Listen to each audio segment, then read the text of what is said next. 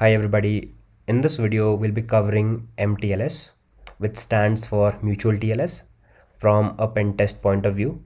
We'll be going through what mTLS is, and we'll also be looking at a way through which it can be bypassed.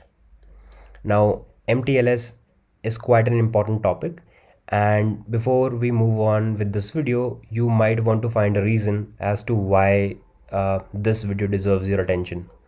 So I'll just give you a quick example. So when it comes to multiple services that are communicating with each other in a complex architecture, a trust needs to be established between those services that need to actually communicate with each other. Now, how do you establish the trust? Now, there are multiple ways, but this is quite a way which has come forward, and this is actually quite effective.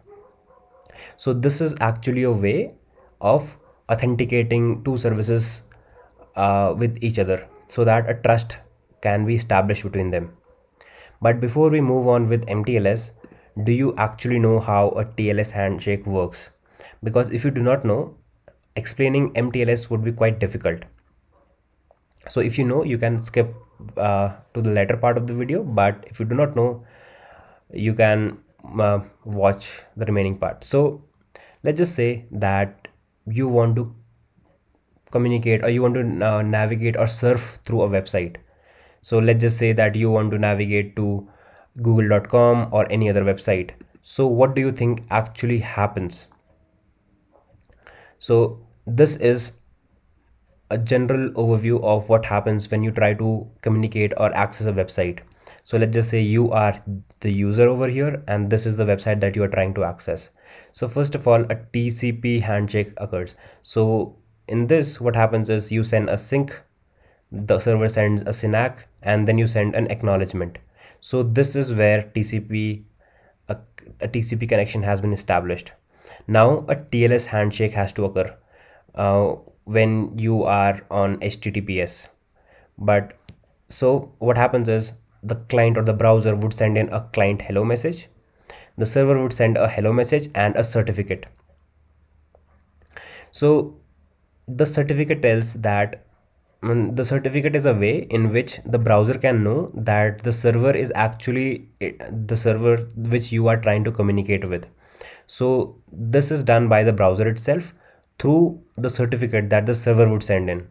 So this is the step wherein mutual TLS comes into play, and we'll be looking into it later on. So this is a normal TLS handshake that is occurring. Once this has been verified that the server that you're trying to communicate with is legitimate, and the one in which is exactly the one that you want to communicate with, there are a few other things that they agree upon, for example the ciphers and other things, and then a TLS handshake is completed and you can access the website.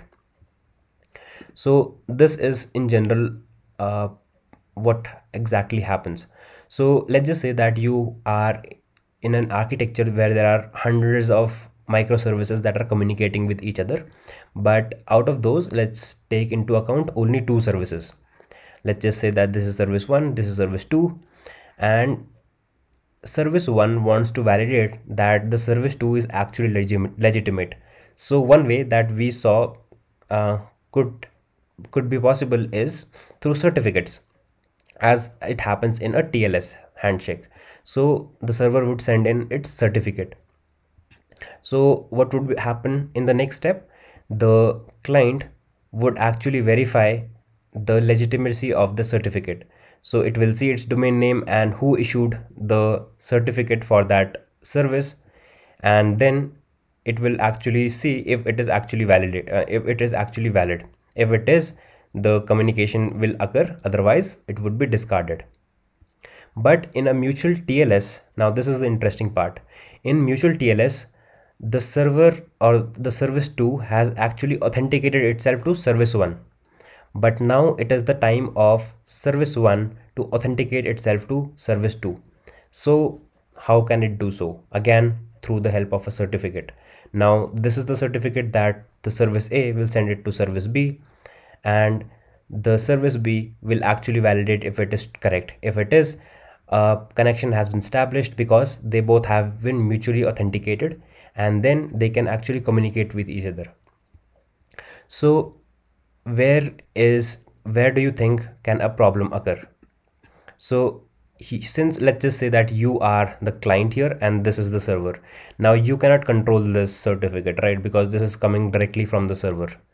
But as a client, you, let's just say that you are a rogue client and this is a fake, you are acting as a fake client. So what you can do is you can send in a fake certificate.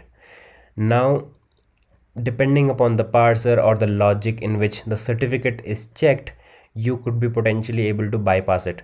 How? By sending in a fake certificate. And is that possible? Yes, it is possible. The term is called self-signed certificate.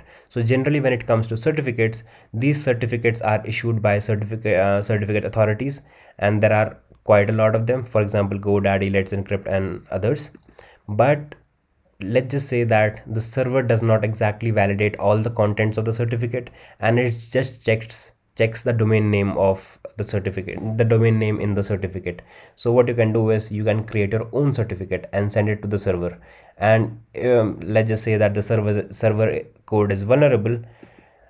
You can actually establish a connection between the two. So let's just see how it is possible. So here I will be using the OpenSSL command line utility. I will be generating a key because a key is required when you try to generate a certificate. And here the certificate that is accepted by most of the services is X509 because that's the standard. The certificate would be valid for 365 days and the certificate would be called certificate.pem. If I hit enter, it would ask me a couple of things. So country name, let's just say India, and for India you need a 2-letter code and it is, I think, India IN. It asks for the state name, so you can just enter anything. Locality. Here is the important part. So let's just say that you are trying to forge a invalid certificate, right? So you might want to write the name of the organization which you are forging a certificate for. So let's just say fake or legitimate company, and let's just say that this was the name of the client here itself, and there is an organizational unit that sits below the organization name. So you might also want to find out. Now you can easily find it out by searching on the web or just looking at some of the certificates that this client would send in to the server. So it's not a tough job, you can easily find it out. So section, let's just say for the sake of it, section 1, and there is the common name. So generally common name would be the domain name of this client.